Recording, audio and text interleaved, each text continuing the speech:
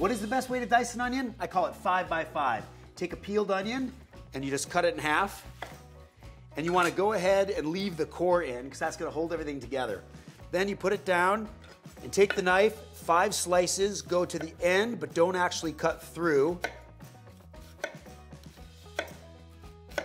Then you go 5 slices the other direction. And the key here is to slide the knife and let the weight of the knife and the blades do the work so you don't push it apart, but you'll cut all the way through. And again, go almost to the end, but then stop just shy of the core.